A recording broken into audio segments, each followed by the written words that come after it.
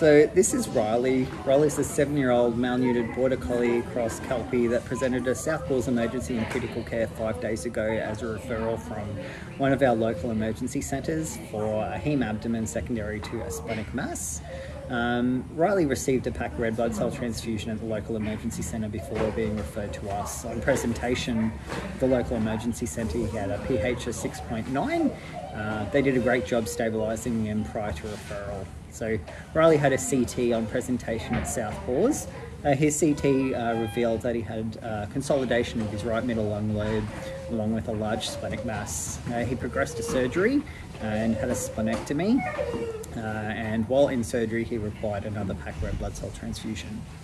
On recovery, Riley continued to have a persistent hyperchloremic metabolic acidosis that was not responsive to conventional therapy. So he required a sodium bicarb CRI that was administered over a 4-hour period yesterday. Since then, he's had resolution of his hyperchloremic metabolic acidosis. Slowly but surely, little Riley is improving. He had his first little bit of chicken this morning, so we're hoping that he'll be able to go home in the next few days. In terms of the medications he's on at the moment, he's on a metoclopramide and erythromycin CRI due to functional ileus.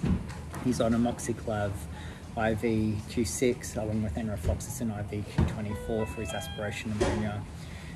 He's no longer clinical for his aspiration pneumonia. He was able to be weaned off supplemental oxygen around 48 hours ago. Apart from that, Riley's just on standard supportive care, Q6 blood gas analysis via radiometer just to manage his electrolyte abnormalities and pH balance. He's also has a nasogastric tube, as you can see, that was placed 72 hours ago, and he's tolerating 100% RER at the moment. But like I said, he had his first little bit of chicken this morning. He's quickly becoming a favourite of the staff at South Paws. We can't wait for him to go home the next few days. We'll keep you in the loop as to how Riley progresses.